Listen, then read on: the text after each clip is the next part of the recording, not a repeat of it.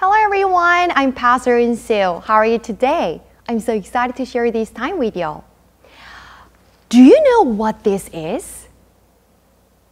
Yes, this is the apron. When do we usually wear aprons? Yes, people wear aprons when they are cooking, cleaning, or maybe serving food to others. Well, aprons protect our clothes from something dirty or some food or some dust. Today, I want to tell you about a time when Jesus did something special at a big celebration, a wedding.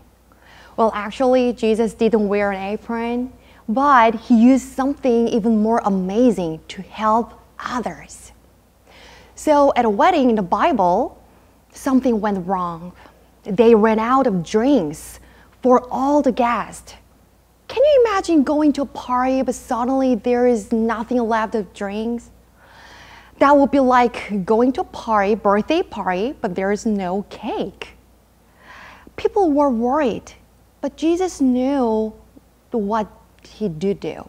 So even though it was not his job and no one expected for him to help others, Jesus just stepped in and he worked a miracle to make sure there was enough drink for everyone.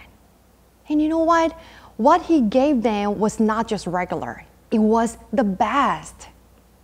Jesus helped out because he loved people and wanted them to have joy at the celebration moment. Just like I would wear this apron if I was helping in the kitchen, Jesus used his helping hands at the wedding to make things better. Jesus shows us when we help others, we share God's love with others. So let us remember today's lesson and let us help others to share love and kindness.